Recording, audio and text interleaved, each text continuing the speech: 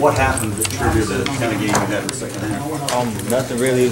Coaches came in, we didn't really change anything on the game plan. He just told us the plays are there, we just have to execute them. The players have to. So that's what we went out and did.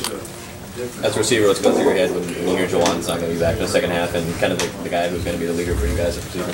Well, Juwan, when we first found out, we were still on the field. They came to us and was like, Juwan may not be back. Like his wrist kind of messed up. So what was going through, I didn't think like anything too bad happened. Jeff told me that he saw it kind of limp. So I was hoping it wasn't as bad. But when we came back after the game, we saw him. You could tell he was depressed about it. But you know, only setback for minor setback for a major comeback. So he'll be back. He's still gonna be there, even though he can't be on the field with us. He's still gonna be there. Do you feel more pressure to perform without him out there?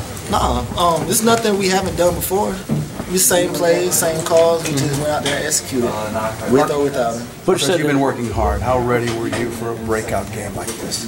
We're always ready. Not just me, but all the receivers. The freshmen that were there, they had a hell of a game today, so they were ready today too.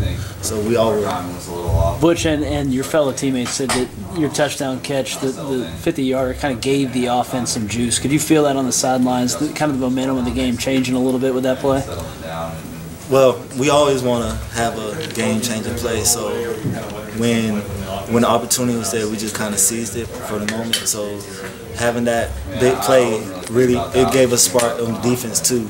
So we played complementary football, so defense gave us sparks and we gave defense sparks.